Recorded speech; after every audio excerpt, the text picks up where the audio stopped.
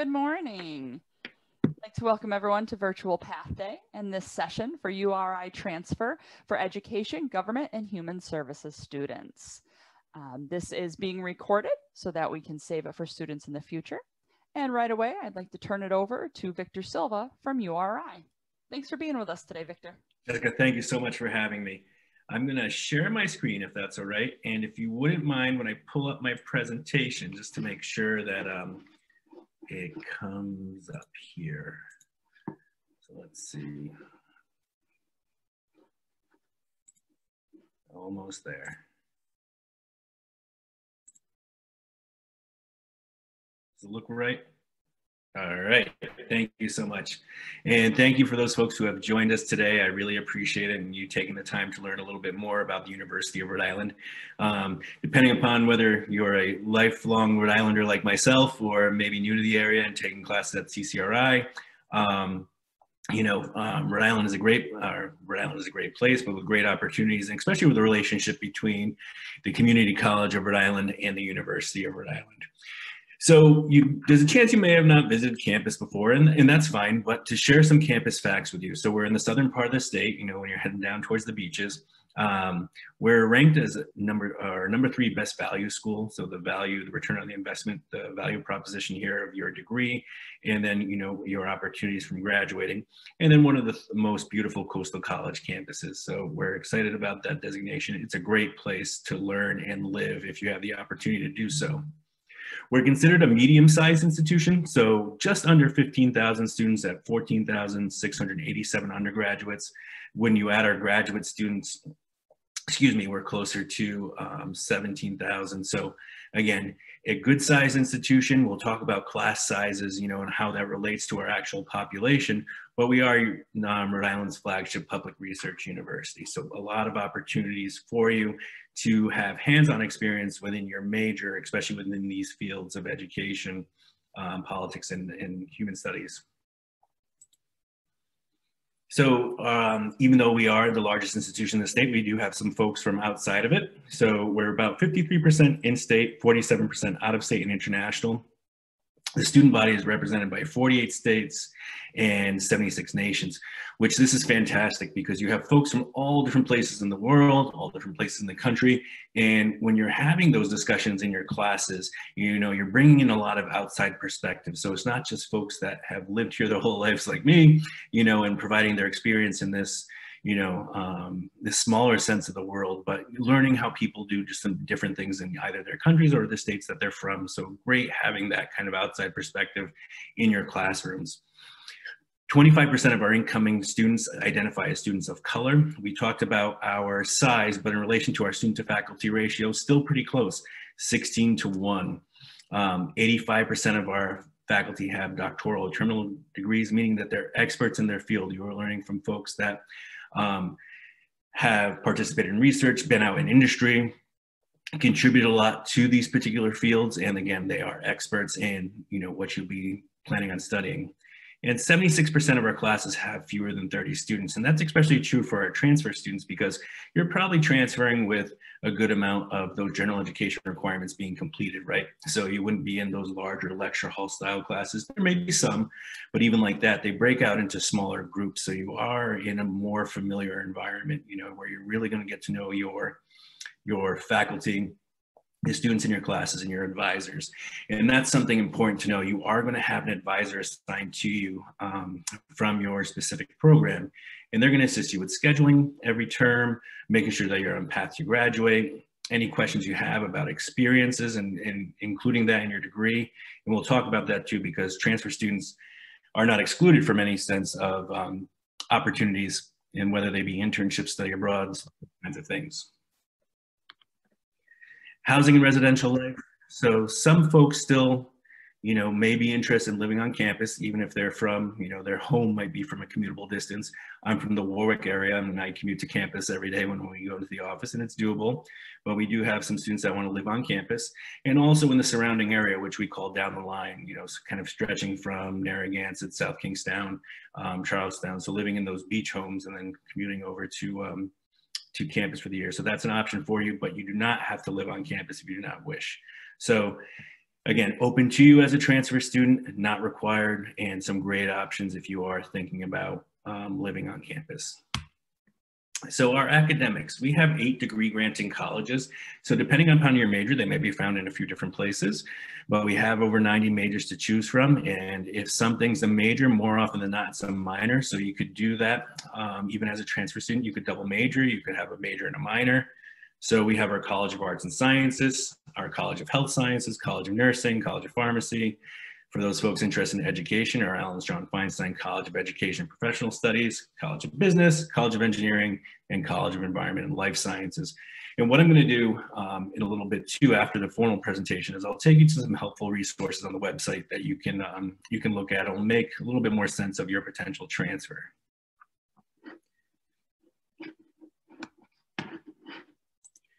So we talked about those opportunities quick. So those opportunities, you know, as a transfer student, just because you're transferring, you might have your associate's degree and a significant amount of credit already, doesn't mean you still can't do these things. So most of our programs have an internship built into them or have the space to intern depending upon your field. They might be required, like I said, or just an option for you, but probably maybe a very beneficial option depending upon what you're looking to study. We have study abroad, 700 plus locations, or excuse me, programs in 75 countries. We're on every single continent. You know, even Antarctica, there's an option for some of our students. You do have the opportunity to perform undergraduate research, which is great. This is not just for our graduate students. We have plenty of undergraduate opportunities for you. And that's important too, to make those connections with your faculty, because they're often the ones participating in these projects, and they'll say, you know, I'm working on this particular research project, or I'll be, you know, publishing this study. Is anyone interested or willing to help? And they may toss it out casually, but it's something that they do want you to take them up on. So definitely something worth doing to add to your resume. You can participate in leadership opportunities either through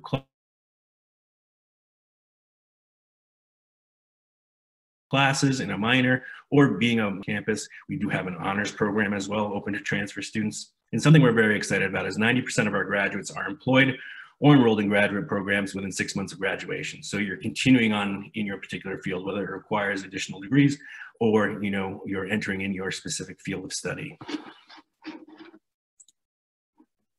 School spirit. So we are an NCAA Division I school. We compete in the Atlantic 10 Conference.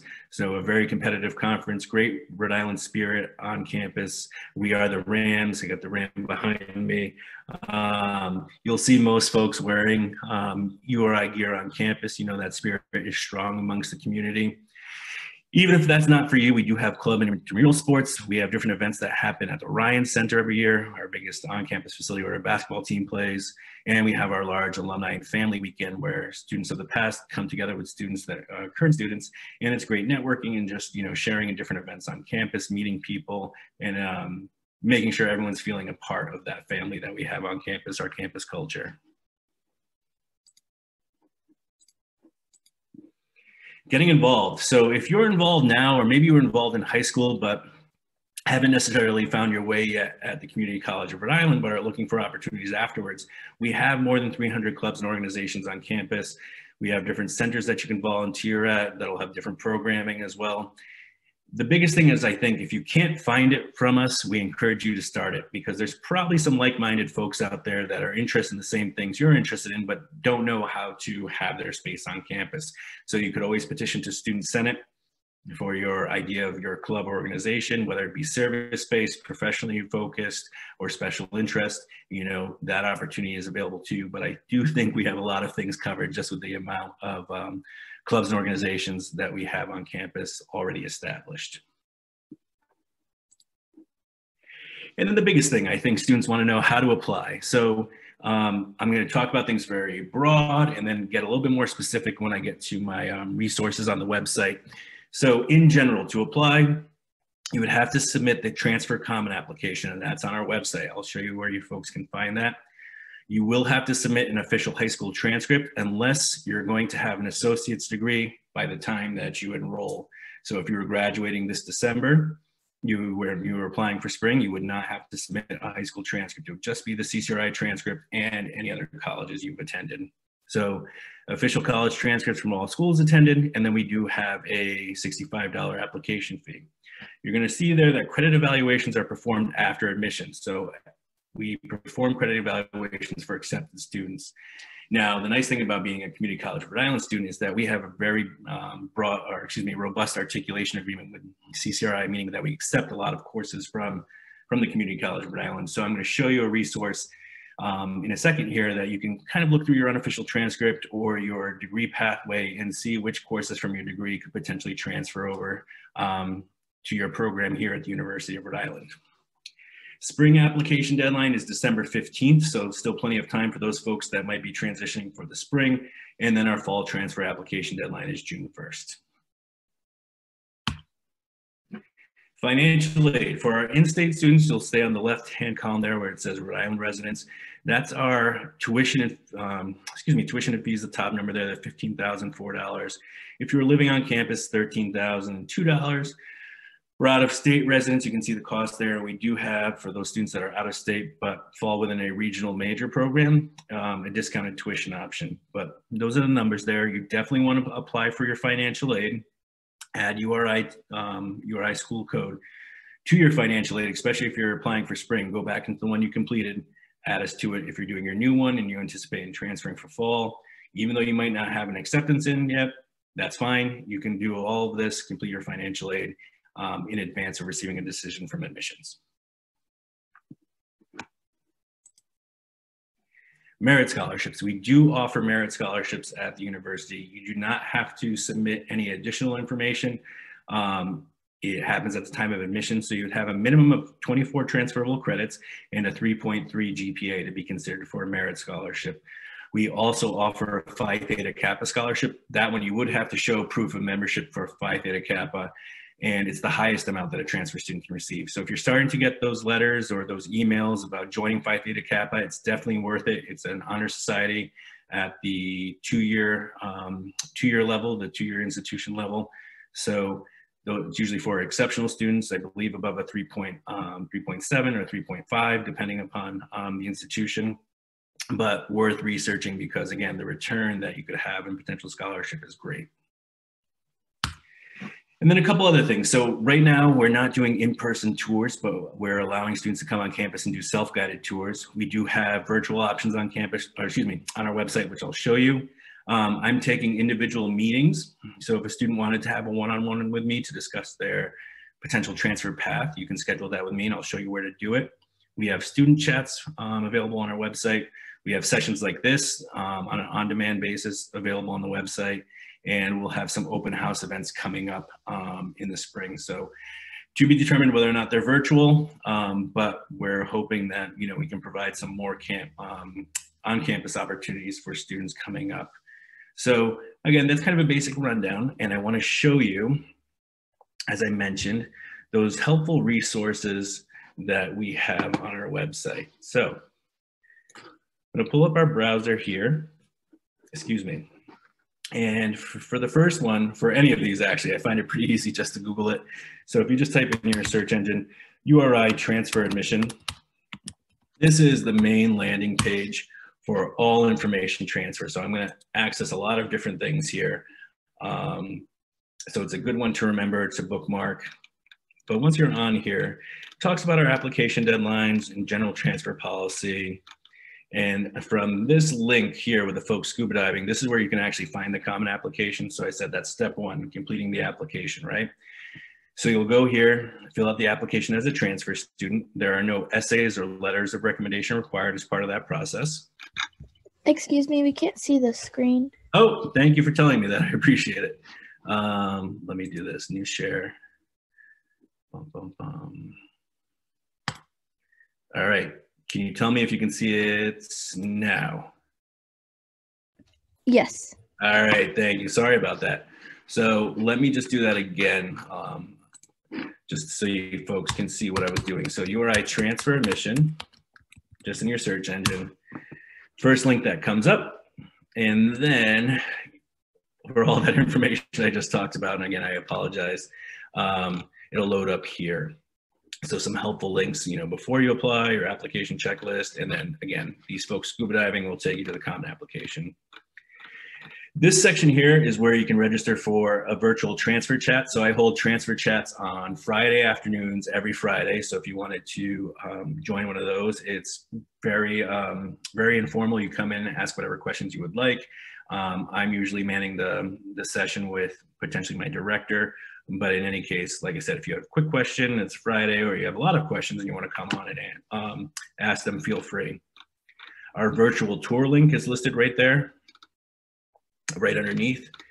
And then our general transfer requirements. So a little bit about what I was talking about, the application. Now, under that application, what does it mean to be accepted? So this gives you the guideline. If you have less than 24 credits, you will need a minimum of a 2.8 GPA to be considered for admission. If you have 25 credits to 60 without an associate's degree, it would be a 2.5. And if you have an associate's degree by the time that you're transferring, it would be a 2.4. So again, you can access this information here. I'm going to go back one page. Some programs are considered competitive programs. And under those competitive programs, there might be some additional requirements, but I'll use the School of Education for an example. It lists the requirements here, but it really follows the general policies here. And then there is a secondary application process, you know, as you're going through your program of secondary ed or one of the education programs here, you know, and that information can be found there too. So again, helpful resources for you to make sure that you know what to expect in the application process. Or, I mean, at any time, obviously, you can contact me as well. So a link to the scholarships we talked about, a link to majors if you wanted more information about that. And again, it gets pretty specific here about applying and any questions you may have. Our contact information is listed at the bottom. And then there's a Meet Your Counselor link here. This Meet Your Counselor link will take you to my schedule. So we'll go to transfers and I'll just show you how to do it. So my picture comes up, you'll schedule a meeting with me. It takes me to my calendar. So if you were looking for something on the 16th, you can see all the open appointments that I have available on the 16th. The green days are where the appointments are open. Now, I wanted to talk a little bit more about transferable credit and that articulation we have with the Community College of Rhode Island. So what I would like you to do, or what I would encourage you to do, is type in URI TES, so URI tests. This is going to take you to our transferable courses database. It's this first one that comes up. University of Rhode Island TES Public View Management. It's a pretty plain screen, but it's all the colleges and universities are listed alphabetically. So you go to C, and I know it's on page 3, and we pull up the Community College of Rhode Island. So a lot of information here as far as the classes that you've taken and what they equal at URI. Now you'll say, Victor, well, how does this actually make sense for me? The next thing I would have you do is type in URI curriculum sheets in a second tab. And these curriculum sheets will show you all the classes available, all the classes that are required for specific majors. So I'm going to use, let's say, early childhood education as an example. So under here, you'll get some good information like who your actual academic advisor is when you attend the program. And then these curriculum sheets. So you go to 2020 and information about the program, but it starts to list out the classes that are required in your major. And this is helpful because when you start looking at your classes, you can go back to this website and say, okay, I have taken, you know, let's use these HDF classes, for example, or any of the education classes. You can look for them alphabetically to see what their equivalent would be. Even for your general education requirements. So if people have taken ENGL 1010, you know, English composition, what is that at URI? So this is a helpful resource to kind of give yourself an unofficial evaluation, and you can kind of check the boxes off in the curriculum sheet. But at any point, once you're accepted to the university, you are going to receive an official credit evaluation done by the faculty. So that'll make a little bit more sense, especially if you're having trouble doing this on your own. So those are the things I wanted to go over with you folks. I wanted to leave a good amount of time for questions if anyone had them, or if I can redirect you to any information.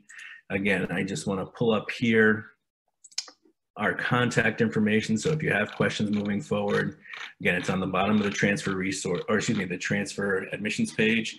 And it's pretty easy. It's just transferadmission@uri.edu. So I definitely recommend to reach out to me. You know, we can talk about your individual process to make sure that you are on path to transfer with any without any issue. If you have questions specific to your transfer, it's worthwhile too, or just to even be reassured in the process, I'm happy to do that. So thank you very much. And if you have any questions, please feel free. So if you have any questions for Victor, feel free to take yourself off of mute, or you can type it in the chat. And thank you again for joining. I really appreciate it. And thank you, Jessica, for the opportunity. You're very welcome. And Victor, could you just put your email in the chat so that if students have any questions in the future, they can let us know. And I will also put the link to our transfer webpage in there, just so you have it if you want to click on it.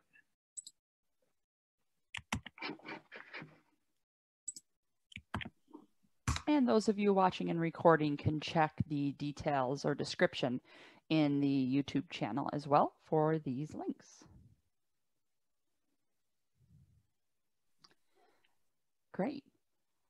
Well, if there aren't any other questions, I'd like to thank everyone for coming today and to encourage you to attend our other sessions later in the day.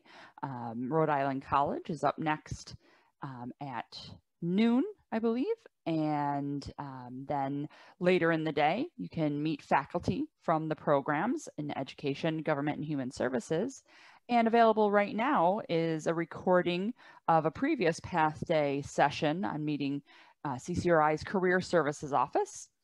And something else that's available from Career Services right now is preparation information for the virtual job fair that is coming up this Thursday, November 12th from 10 a.m. to 1 p.m. And that's happening virtually in Handshake. And you can find out more about Handshake on the CCRI website if you search for Career Services. But you can also find more information about the job fair on the virtual Path Day page, which led you to this session as well. So we do have one chat that came in privately, Jessica, if you don't mind, but the question in general from Davina: how is your social work program? So we don't have an actual social work program. It's not labeled as such, but we have a sociology major, but we also have a human development and family studies major, which offers a lot of parallels over to social work. So from that website, you can take a look at it and take a look at the description, the courses. And if you want me to send more information on that, I think you'd really enjoy that program if you're interested in social work. It's human development and family studies. Thank you very much, Victor. Thank you. Okay. Well, thank you very much again, everyone, for attending. And thank you, Victor, for being with us today. Appreciate it. Have a great day, everyone. Thanks. You too.